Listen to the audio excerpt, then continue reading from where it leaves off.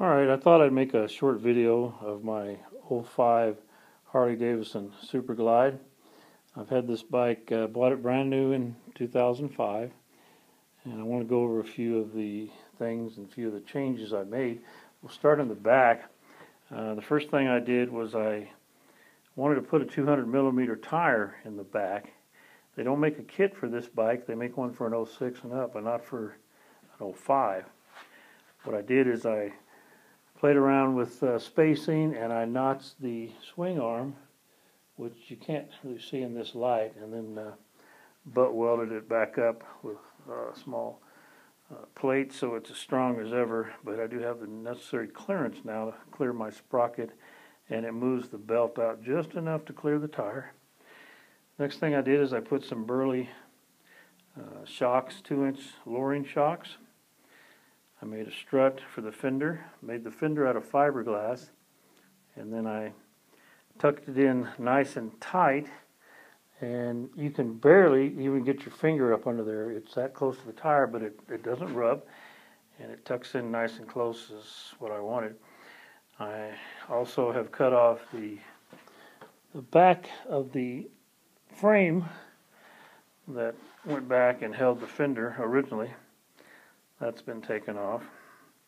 Next thing I did is I made a seat, made a new pan, did a little tooling on the leather. You've got a skull there with some flowers, a little bit of lacing. The pipes are still original. They're the stock pipes. Someday I'd like to put some nicer ones, maybe in black. They are very expensive, so we'll have to wait on that.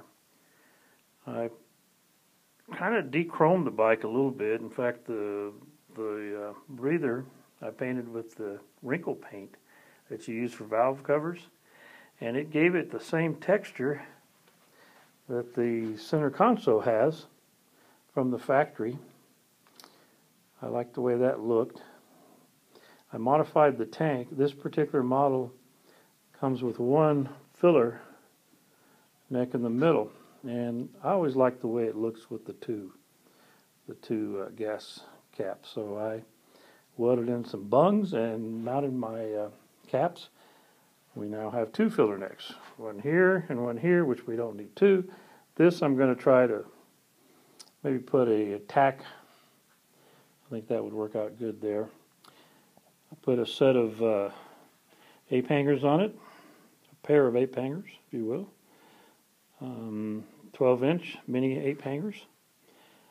Still have our speedometer in the traditional way that it came from the factory. Added a little carrying bag up here so you can store some of your gear. Put a smaller headlight on it, also in black.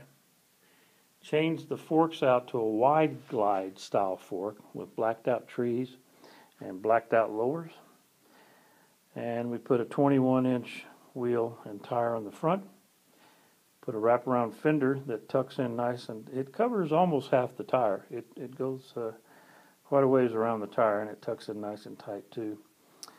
The last thing that I just recently finished was the paint job, and I added this purple, did it in lace and with purple and black, and it's trimmed with the gold. The back we have another skull. As we come to the tank, you see the purple that's also done there with lace, and a little bit of purple and lace on the front just to tie everything together. Well, that's pretty much it.